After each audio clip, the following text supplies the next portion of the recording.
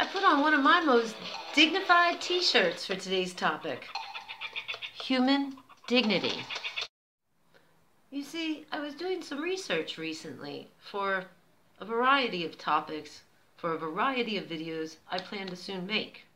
I found myself on an official government website called Bundesregierung.de, and I started reading about German basic law, or the Grundgesetz. And the more I read, the more it got me thinking about the American Constitution, and how when it comes to the basic human rights to the people, they are sort of added on as amendments, whereas it seems here in Germany, they're starting right off the bat. Basic rights, number one, human dignity. The German people therefore acknowledge inviolable and inalienable human rights as the basis of every community and peace and justice in the world. The following basic rights shall bind the legislature, the executive, and the judiciary as directly applicable law. Just saying, it sort of feels like Germany puts basic human rights first. In fairness, the American Constitution, I believe, has something in their preamble about promoting the general welfare. Dignity is inviolable. Let's just think for a second what that means.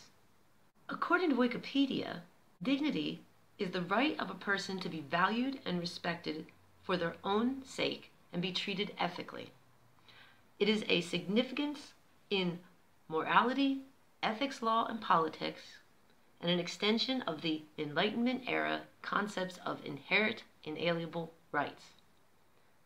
The term may be used to describe personal contact, as in behaving with dignity. And inviolable is defined as never to be broken, infringed, or dishonored. And as often happens with my attention deficit disorder, my brain started wandering all over the place. I started thinking about how I could see this reflected in society. Don't get me wrong, the rest of the articles of the German basic rights are also damn interesting, but we're gonna dig into that in another video, maybe even multiple, because there's a lot there to cover. I'm just saying, I really admire that human dignity is right at the top when it comes to, do I dare call this the German Constitution? It's right at the top of defining the laws of this land. And the effect that that has can be seen in a lot of different ways. Just for one example, when you start researching poverty rates based on the percentage of the population, and you find that Germany has approximately around 9.8% poverty rate, and US has 20.5%. I'm just saying, I like innocent children to live with dignity. Or even worse, what if you look at the statistics for infant mortality? Based on deaths per 1,000 births, Germany's at approximately 3.2. The US is at 6.0. What about when I think about a family, maybe not even in poverty, just having a baby, parental leave? Well, in Germany, I think parental leave is somewhere around 58 weeks. And you also have protections about keeping that job. In America, it's 0 weeks, according to the government. That just leads my brain to start thinking about all the various programs I saw here that make it easier, even when you don't have a lot of money, to raise your child, let's say, in a little bit of a more dignified manner. For example, think about Kindergeld. This is a program here run by the government that when you have a child here, you're going to receive a little bit of assistance to raise that kid. I think it's around 210 to 235 euros a month directly put into your bank account. And no matter what your financial status, you can take that child to go to the doctor, or God forbid it has health issues, get all of the treatments it needs without driving yourself into debt and struggling. And I'm pretty sure the parental leave here in Germany provides for the men as well. And I think you'll find also that these laws also apply to same-sex couples as parents. I respect that. It feels like in America, I know there are companies that give parental and maternal leave, but being more up to date with what I would say most of Western society is doing in the way of respecting also same-sex couples and also giving men time off when they have a baby. I feel like America's a little more behind in that. The government certainly isn't doing much to make those rights equal all the way across the board. When I think of this human dignity in relation to poverty or just being poor, it makes me think of when I was a 19-year-old single mother and I sought some assistance in America. I qualified for a government program called Women, Infant, and Children, or WIC, and they gave me some big coupons, pieces of paper this big that I could use at supermarkets for things like peanut butter, cheese, milk. That was about it. There wasn't much more. I also qualified for like food stamps back in the day. But what I'm getting at with human dignity, when you use these items at the checkout line, I think even now they have specific cards, more like our bank cards we use here in Germany. When you're on a welfare program in America, you can use a specific card to pay provided to you by the government. What I'm getting at is I remember not feeling very dignified as I stood at the checkout line and everybody around me knew that I was a poor single mother. It didn't feel dignified to be like judged by society and have to basically hold a sign up saying, I'm poor. Here in Germany, when you need the assistance, boy, you got to go through the bureaucracy and fill out forms and show them a lot of things. But if you qualify for assistance, that money is going to go into your bank account or go directly towards your rent, and so that you can, just like everybody else, go and buy your food with your normal bank card.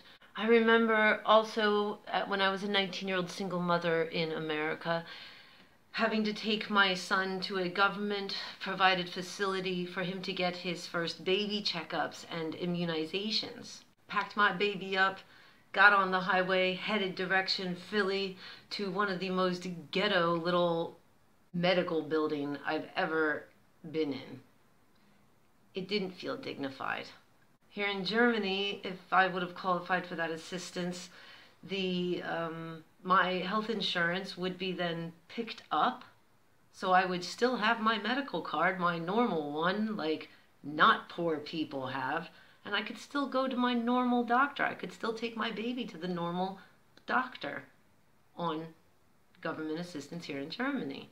That feels a little more dignified. In my time both in America and here in Germany, I have always tried to keep working. But as they say, shit happens, And I have to say, I really see this demand, this basic right to human dignity all over the place here in Germany. When I fell on hard times, I was really surprised how much support I got here. Numbers aside, statistics aside, my own personal experience, it feels like you really do have a little bit more human dignity here.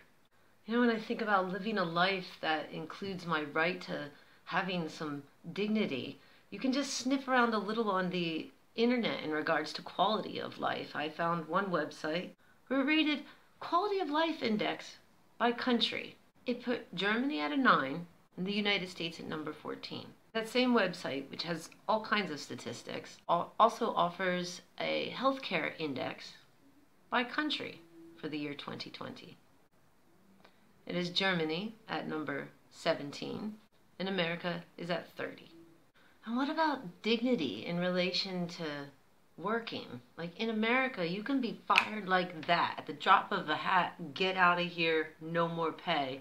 Your employer can even, if you try to go for unemployment, he can go in there and say things like you were just horrible, and that can have an effect on if you get any of the little bit of money they may offer you to help you. And here in Germany, there's all kinds of little social protections and laws where employers it's more difficult for them to be shady, let's say. It's more difficult for them. They can't really fire you at the drop of a hat. Pretty much no matter what, if you follow the process and apply for the paperwork, you will get support to help you get on your feet, as well as a little guidance to find your next job. Based on my own experience here in Germany, you're better off looking for your own job, put your own motivation into it, the stuff they offer me at those offices. But nonetheless, I'm thankful that there is a system set up with resources to help me. And I know there's going to be a few of you, just like on some of my other videos where I do this, who are going to say, you can't compare Germany to America for whatever reason. But I can. I am. And I just did. I don't understand the people that say this to me. Everybody I have ever met in my life that has ever immigrated, moved from one place to another, does this. You compare where you're from to where you are now. I'm just saying that when I started reading the basic laws of Germany, and I stumbled on Article 1, Human Dignity, before I read any further, immediately things came to my mind about ways I saw that reflected in the society here in the time that I lived here. It just struck me so much based on my personal experiences that I felt like I had to make this video today. And as an American in Germany, it makes me really wish that American politicians would use these words more. Human dignity. I feel like the Americans got a little taste of that through Bernie Sanders, but now he's out of the race. It's just starting to look like with the next election, we're going back to more of the same old there in America. More millionaires who profit and have interests in things like the military-industrial complex and pharmaceutical industry and big business in general instead of the common man.